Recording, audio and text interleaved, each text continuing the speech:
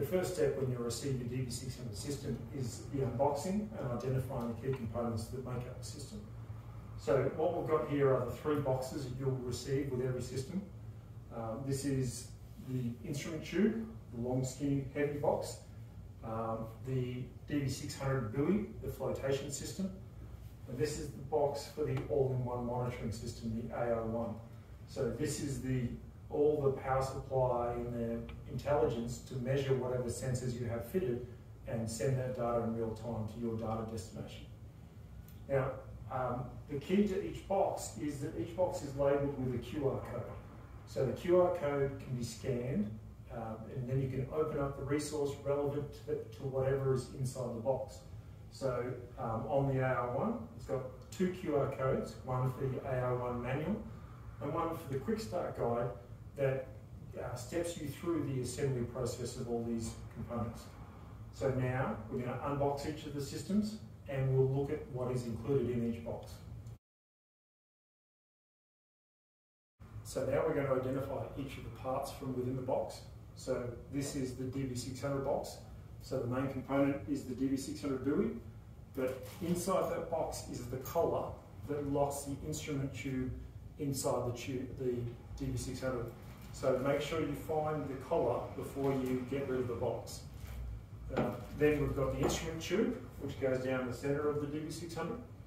So this has got the chain cable tied to the body of the tube, and it's got the mounting plate for the AO1 on top of the instrument tube. So we will need to cut some cable ties to get those pieces out. They're just held in place with cable ties for shipping. You will need to cut those cable ties to do the full assembly. Okay? And then we have the AO1 with a lot of components inside that box. So we have the bird spikes that has the QR code on how to assemble the bird spikes on top. We have the navigation lantern. Now, when it's shipped like this, the lantern is switched off internally, so you need to unpackage it and take the base plate off to turn the switch inside back on. Make sure you do that, or once you deploy the system, the lantern will not flash. Okay? Also included in the box is, if you've got a water quality based system, we include a 1 metre cable that allows a sonde to sit down at the bottom of the tube, and the cable runs up inside the tube to the AO1 that sits on top. And we have a pack of spares, tools and consumables. So I'm not going to go through the contents of the AO1 too much in this video. We've got another video that describes the operation of the AO1. This is mainly the physical assembly of the parts required for the tube, the DB600, and mounting the telemetry system on top. Okay? So we're going to go ahead, we're going to take off all these cable ties and we'll start to do the assembly.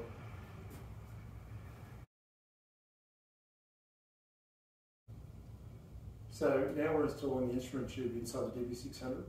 The only key to pay attention to here is that this is an alignment notch that needs to be located to the right spot inside the DB600 buoy. So as you are installing it, just lower it down and make sure that it goes into the notch.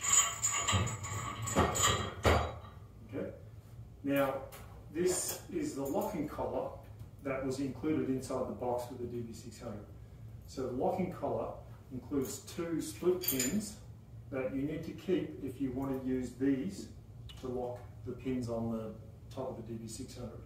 I'll show you where these come in later, but just keep track that these pins are included with the locking collar.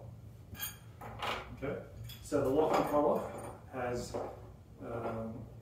2 M8 bolts with nylock nuts. So the nylock nuts are used to ensure that the locking collar does not come loose over time. So the key with the locking collar is that this goes underneath the buoy and clamps on the instrument tube here, so that then the instrument tube will not lift out of the buoy once you've tightened that up. So I'm going to go ahead and fasten this on to this position on the underside of the DB600.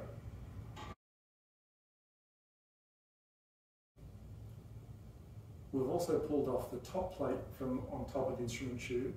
Now this plate is secured to the underside of the AO1 And that is what allows you to easily attach and detach the AO1 from the DB600 system. So we'll put these pins aside for a moment. The key is that the AO1 includes the 3 M6 bolts that you use to secure the plate to the underside of the AO1. Okay? So you need to pull each of these bolts out, and we're going to show you the technique to fasten these bolts onto the plate. So now we're going to use the bolts that we removed, and we're going to secure the plate on the underside of the AO1. So the key is that you align the plate so that it meets up with the 3 holes from where the bolts came out. And then we're going to use a long Allen key, a 4mm Allen key, and it needs to be long to hold the screw while we tighten the nylock nut. So the key is you use the Allen key to go between the panels and push the screw in from that side, and then put on the washer, the nut, and then use a 10mm wrench to tighten.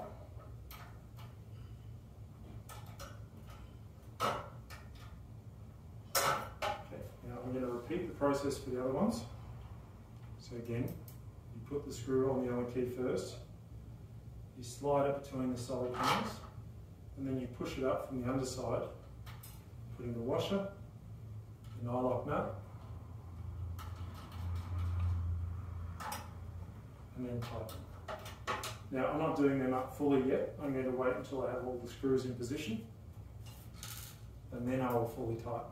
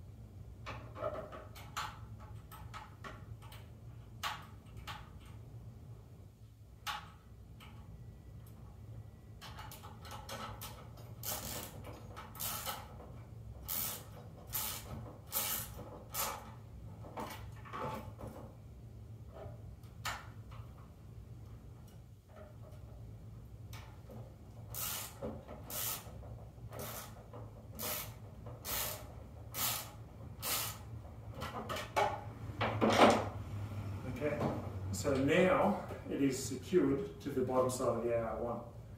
So we can then put it in position on the top of the DB600 and use these pins to secure it.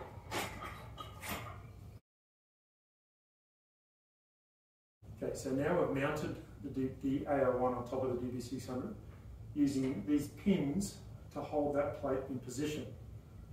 Okay, now once you put the pins in position, you need to stop them from coming out once you deploy the buoy. So for security, you may want to use a lock.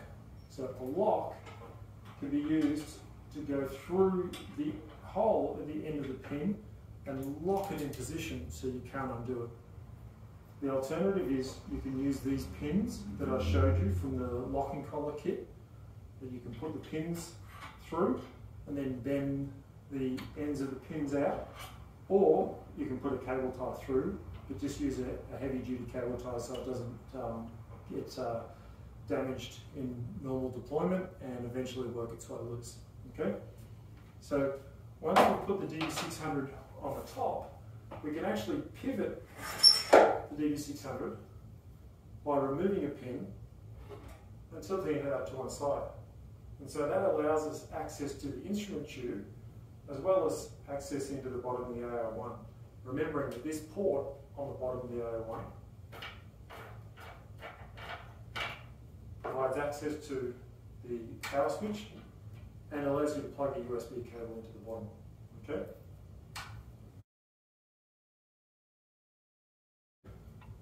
One of the most common steps that often gets overlooked is the greasing of the cable at both the AO1 end and at the instrument end inside the instrument tube.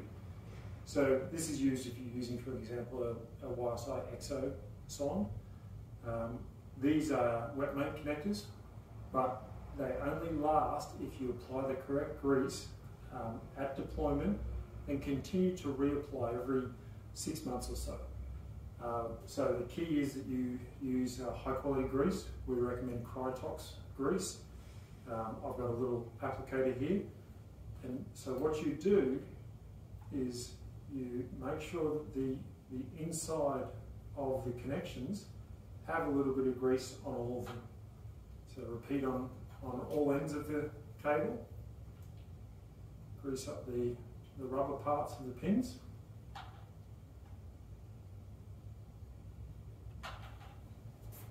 Do on the connector on the bottom of the AO1 and do on the top of the connector on the EXO sonde.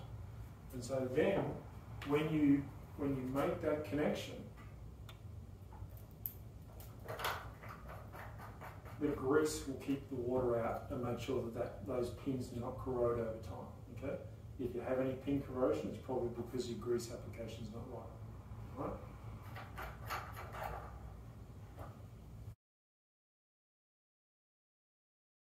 The chain that we ship with the DB600 is designed to have the DB600 weighted correctly so that it sits at the right height in the water.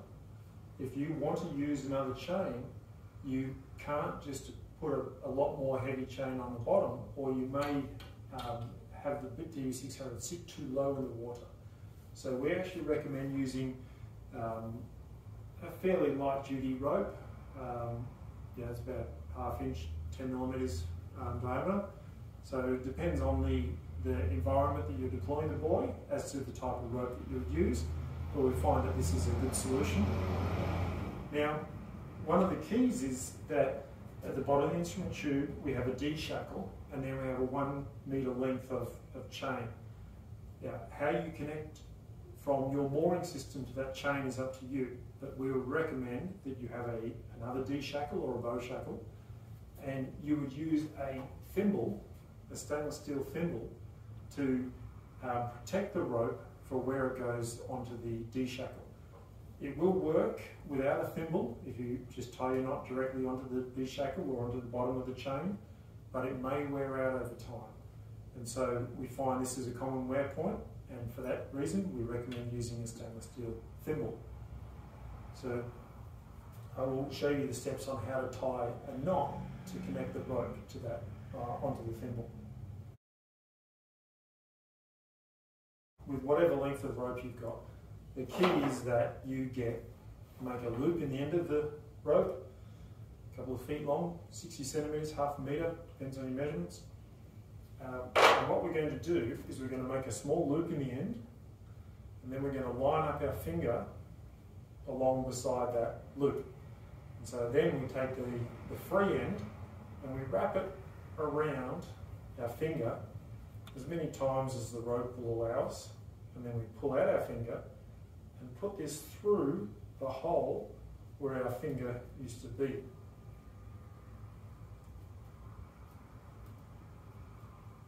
Okay, so once you've got it through the end, you then just gently massage it to neaten the rope, and then get your thimble, put it inside, and then slide the knot up to the end,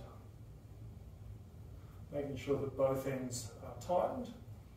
And you really want to get that knot as tight as possible, so really pull on it, and even to the point where you put a lot of weight on it. Now, that's a good thimble knot. What I then do, just to make sure that this doesn't come loose, is I use a cable tie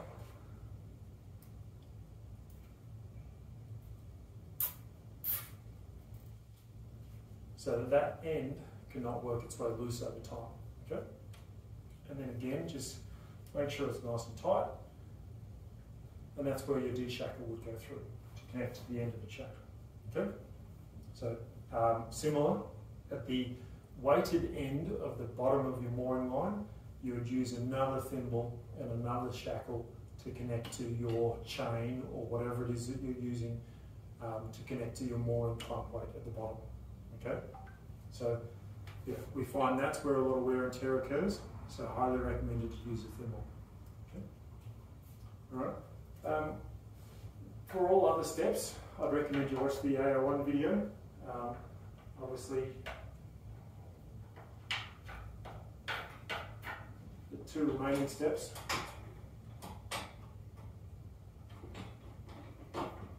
are that you mount the lantern and you mount your bird spikes on top. So bird spikes go first, and then lantern goes in the gap in between the bird spikes. Okay? And then, yeah, turn it on, connect up your instruments, make sure you're online, have a look at wherever your data's going, and make sure that your readings are correct. And I would leave the system assembled for 24 hours or so that you can make sure that communications are good, the system's charging, data updates to the web are reliable, and only then, once I've done a full test in the office, would I plan the deployment in the water. Okay? All right, thank you.